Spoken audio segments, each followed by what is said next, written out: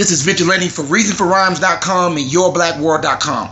Right now, right with me, just got through rocking Kansas City. We got Urban Mystic. What's up, my brother? Oh man, I'm blessed, highly favored, doing good. How you doing, man? I'm doing pretty good, man. Let's get right down to the brass tacks of it.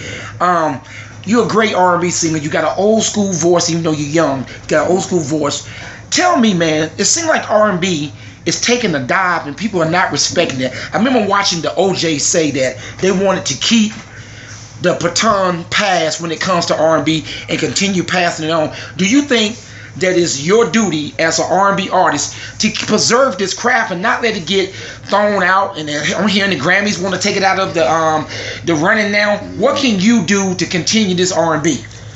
Most definitely, man. You know, being out here, you know, especially being as one of the youngest soulful R&B singers that's out here. Mm-hmm. You know, it's definitely my duty, and I take it very seriously to keep it alive, because that's what we've been doing. That's what we've been pushing for the past as long as I can remember. You know, just keeping that real music alive. Don't matter if it's R&B or rap or hip hop. You know, as long as it's real music that people can feel and relate to, you know, that's all we about, man. And you know, growing up listening to guys like Sam Cooke, Bobby Womack, you know, Ray Charles, James Brown, these are guys who inspired me on doing the music that I do. And not only me, other greats that's out today, you know, Pharrell, you know, T-Pain, these cats listen to the same guys that I listen to and get their ideas from. So it's only right to keep that legacy alive and keep it moving. You know, those guys, they get older, and some of them that has passed on and went on to the other great.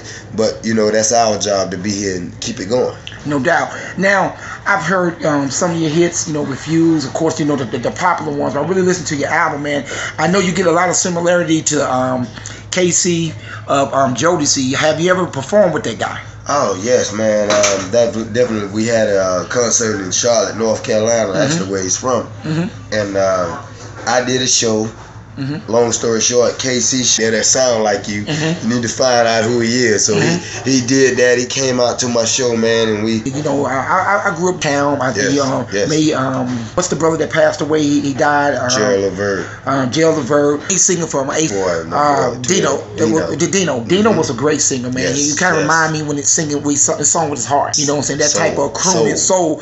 Now you see a lot of singers that have the potential to do soul, but they run towards pop. As you coming out, I know you're coming out with something new, right?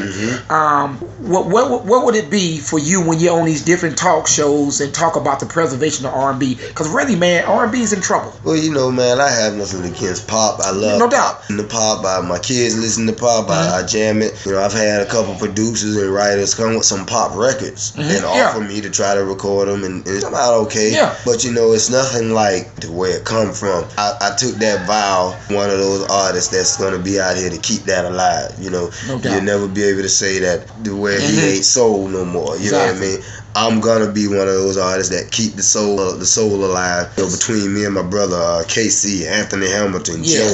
You know, these are guys who helped me do exactly what I'm talking about. So I don't have nothing against pop. No doubt. You know, it sell records. That's right. And pop sell records. You know, but it used to be, but the thing is, it used to be a time had a good song that people loved it. You know what I'm saying? My Girl ain't considered pop, but it name it. James Brown, Jackson 5. You know what I mean? My favorite artist still, man. Curtis Mayfield. These are artists who went to pop but was brought up as they kind of kept brand going, which I appreciate, and I want to thank those artists who did that, because a very important part is Brown. Curtis Mayfield. You know, it's never went nowhere. It's been here, it's going to stay here, and I'm going to be a part of keeping it here. No doubt. So what do you got? Tell the people what you got coming up now, or next. Oh, definitely. We're working on the new album, Love Intervention. We got that. It's actually out now. You can get it. It's on iTunes. It's in Best Buy, Walmart, all the stores. Single that's getting ready to come out, and look out for that, Urban Mystic. And just staying busy, man. Working on play dates, movie dates. I'm out there in Hollywood, California, LA, working on getting my acting on.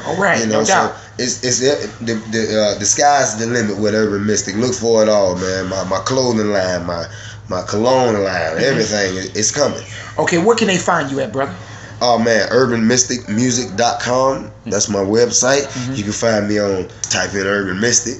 Instagram is Urban Mystic, the #1. And that's me. I'm out there. No doubt, man. I thank you for giving me time for Your Black World. This has been Vigilante for YourBlackWorld.com and Reading for Rhyme, and we are out.